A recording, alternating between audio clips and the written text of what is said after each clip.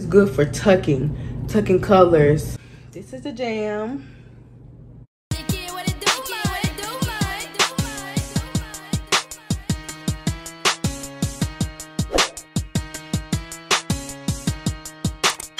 All right, so we back.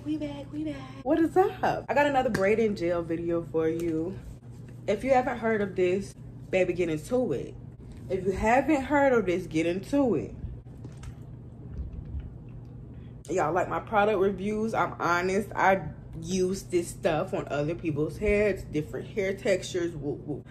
I have learned a lot about hair braiding, a lot about jams, a lot about everything. Baby, I am a $1 million braider. These is $1 million fingers, baby.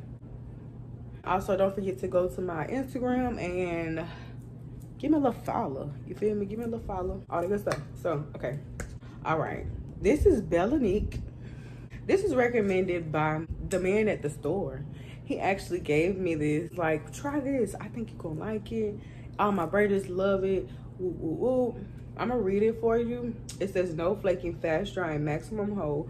Lasts up to 48 hours, no whitening and high shine. All of those are accurate. It actually lasts longer than 48 hours. But I will tell you guys some downfall. I use this for braiding. You can use this for braids. Edge control, like, it does it all.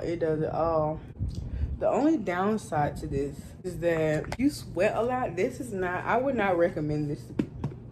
It really does give a good hold, but once you get out there in the sun and start sweating, I've had a client say that this jam kind of like, well, it turns into grease. It's more of like a greasy product. It gives greasy to me, which is good. It's good for, it's not good because you can't really hold edges down with that. You know what I mean? Like, but this is the best. I love this braided jam. This will tuck.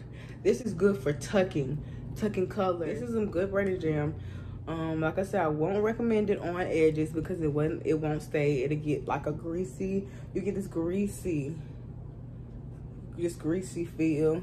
Even though my edges are laid down, but who the fuck want greasy edges? Hopefully I'm saying it right. I'm sorry if I'm butchering it, whatever.